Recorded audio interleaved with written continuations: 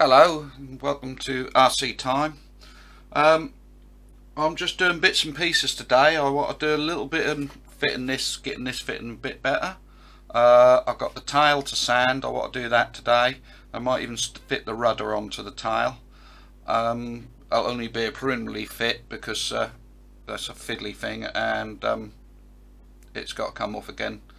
I think that's still got to be fiberglass. Suits the tail actually. I've got a couple of coats on the ailerons to do on easy coat. Might fiberglass that. So what I'm going to do is I'm just going to leave the camera running for a little while and see what film I get, and I'll either speed it up or leave it in real time for you so you can watch what I'm up to. Alright, so there we go.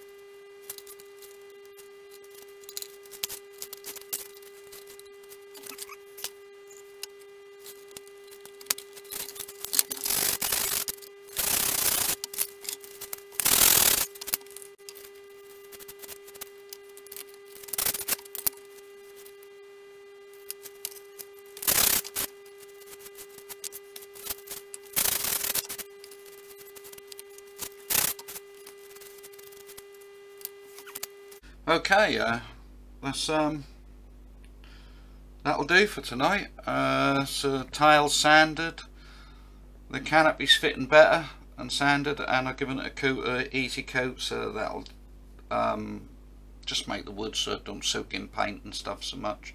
I haven't decided on how to finish that yet. There's a lot of filling to do on it, but we'll see. Tiles sanded. I've had the rudder on. I'm not 100% happy with it, but that's I've tried 2 different types of hinges. You just saw me, or you might make it out on this if I speed it up.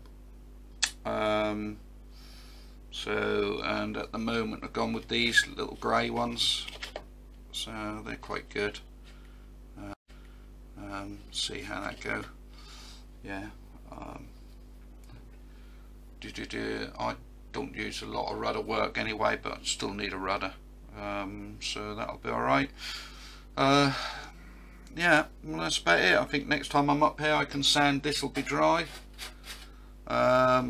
Start matting, clothing the rudder. That's the last bit to be clothed other than the fuselage now. These will just want to sand. This should be the last coat on the elevators and flaps, sorry, ailerons and flaps, and the little old rudder here, that's going to need 2 or 3 coats. I'll do that with the vertical stabilizer when I do it, so that won't be too bad.